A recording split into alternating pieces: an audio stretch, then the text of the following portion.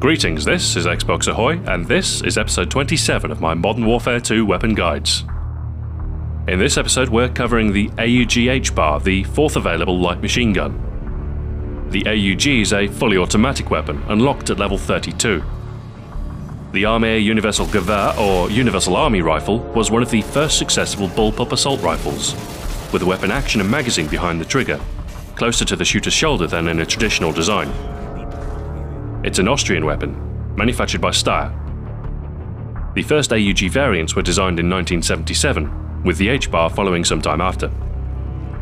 The AUG assault rifle entered service with the Austrian military in 1979. It fires the NATO standard 5.56 by 45mm intermediate cartridge, typical for an assault rifle or light machine gun. The AUG is normally seen with its integrated Swarovski telescopic sight, but this is not present in Modern Warfare 2's multiplayer. Instead, the backup iron sights are used. The HBAR variant of the AUG is essentially the same as the standard variant, with a longer and heavier barrel designed for sustained automatic fire without loss of accuracy. 42-round magazines are used instead of the more standard 30. The AUG HBAR combines some of the best features of both the LMG and assault rifle categories. You have the high power of the LMGs, particularly at range, with the reload and handling of an assault rifle. Recoil is present but relatively mild, and can be handled at longer ranges by burst firing. It is classified as an LMG in-game, so your mobility and aim speed will suffer when compared to an assault rifle. Compared to the other LMGs, the magazine capacity is less generous too. At just 42 rounds, it's about the same as a typical assault rifle with extended mags. Nevertheless, with the right loadout, the AUG is a formidable weapon, with sufficient firepower to tear through an entire team. The grip is the first attachment unlocked, reducing the recoil of the AUG when firing full auto. This will help at middle to long ranges, but at a distance you will still need to burst fire to be effective. In any case, with the grip you will remain accurate with automatic fire out to a further distance than without, so it's a worthwhile attachment. The iron sights of the AUG are a little unusual, so some may prefer to use the alternate optics. The red dot is the first unlocked optic, giving you a slightly better view on target. It helps a little, but once you're used to the iron sights, I think the optics are a waste of an attachment. The holographic sight is similar, the only difference being the reticle and frame of the optic. Both the holographic and the red dot are very usable, but I'd strongly recommend you stick with the iron sights, coupled with an altogether more useful attachment. I'd also recommend you steer clear of the silencer, as it will reduce the damage you do at all ranges, making the AUG a 3-hit kill with stopping power instead of 2.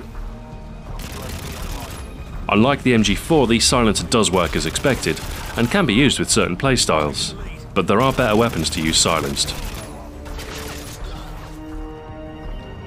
The heartbeat sensor is as you'd expect, and can sometimes be useful in seeking out the enemy. You can't detect everyone, but in team games, one member of the opposing team without ninja can give away the general position of the remaining enemies. The long-range optics are ineffective on the AUG. The recoil isn't too bad, but when used with the ACOG or thermal, it's magnified to the point where it's much harder to stay on target. I'd recommend pairing the ACOG with a grip fire bling if you must use it, but even then it's not a particularly effective combination, and you've sacrificed your first perk slot, which could have been used for something altogether more useful. Some swear by the grip and thermal combination, but it didn't suit my playstyle. To be effective with such a setup, you'd need to adopt a more stationary position overlooking a choke point, but I found the AUG to be more effective as a mobile weapon.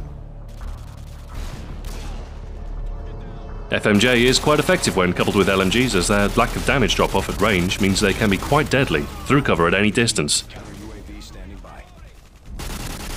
Stick with FMJ long enough and you'll unlock extended magazines, 63 rounds instead of 42. This makes the weapon a little more comparable to the LMGs as far as capacity is concerned, but with the AUG's fast reload, magazine size isn't a major problem. Either FMJ or the grip would be sensible choices.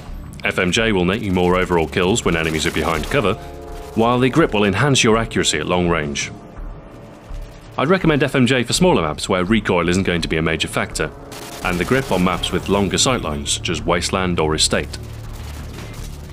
the AUG suits an aggressive style of play, but suffers from the poor mobility and aim speed of the LMG class. It works well against groups of enemies, especially when you can take them by surprise. It might take a while to get into position, but if you can flank the enemy, you'll be able to do some serious damage. When moving with the AUG, it's best to take things slowly as you approach. Be ready for an engagement if necessary, and be ready and aim down the sights when approaching choke points and likely encounters. After you fire, it's best to keep moving, unless you anticipate more enemies moving to your revealed position. If you are expecting an attack, make sure you are firing from a covered position. It will tilt the odds in your favour. Don't be afraid to fall back if you feel like you're getting overwhelmed. If you need a reload, it's better to do it out of the open. Once the coast is clear, continue moving forward, slowly closing the vice. Ideally driving the enemy into a spawn lock or pushing them against your teammates in a painter-like movement. With patience and good awareness, you can push through entire teams. The element of surprise should be part of your strategy, but once broken, you can still force the enemy into your sights on your own terms by pushing forward with good use of cover. Sleight of Hand Pro is a must, bringing the aim speed in line with an SMG without the perk, and allowing you to cope better in situations where you are caught in an unexpected engagement. Scavenger isn't usually needed, as you get more ammunition than you would with a typical assault rifle, 126 rounds by default. Even without Scavenger, you don't have to worry about running out too often. Packing a decent close-quarter secondary can round out the AUG's abilities and make the ammunition supply even less of an issue.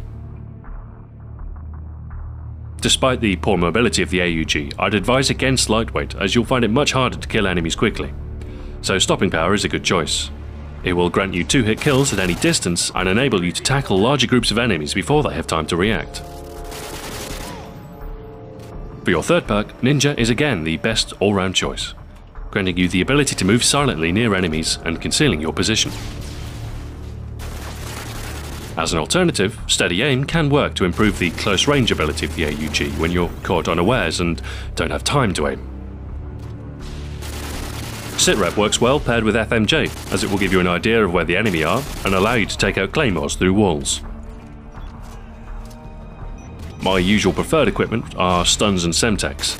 Stuns are faster throwing than flash grenades, which is very useful for an assault class, and Semtex makes a useful tool to flush enemies out of buildings and around corners.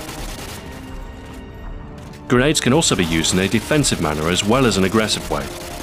If you need to retreat, to reload, or to take cover, throwing a Semtex towards the enemy will deter them from pushing forward towards you for a moment, giving you precious seconds to fall back and recover. As far as your kill streaks are concerned, I found the counter UAV to be very useful with the AUG. It's very attainable at just 4 kills, and the removal of the minimap for the opposing team essentially means your entire team has the benefit of using a silenced weapon, in addition to denying the enemy the use of their UAVs. While the counter UAV is up, you can effectively push into the flank or rear of an enemy team, while they may still think you're in a different position altogether. Once behind the enemy, you can quite often take a few of them out before the element of surprise is lost. Beyond the counter UAV, the killstreak choices are yours. I was using the attack helicopter and Pavlo, as both are AI controlled and can be called in quickly. Although Harriers are normally more effective, the helicopter persists for a longer duration, and more usefully you can cue the Pavlo to follow the attack helicopter. You don't want to have 2 kill streaks in the air at the same time if you can avoid it. You'll net fewer overall kills, and the air support will be active for a shorter period of time overall. Queuing the attack helicopter and Pavlo will give you 2 continuous minutes of air support coverage if not shot down. Plenty of time to push the advantage while you're on the ground. Keep up the pressure and the air support will leave your quarry distracted, making it easy for you to pick off enemies the helicopters can't reach. The AUG is a high-powered weapon, dealing 2-hit kills at all ranges when paired with stopping power. It's as controllable as most assault rifles and effectively comes with extended magazines for free. It does come with a mobility penalty, but for the patient player with a good awareness of enemy location, the AUG can be used to aggressively contain the enemy while slowly driving them back.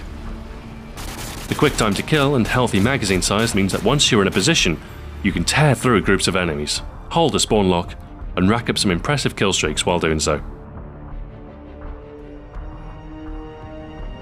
Thanks for watching. This has been Xbox Ahoy. Join me next time when I'll be covering the 4th shotgun, the Ranger. Farewell for now.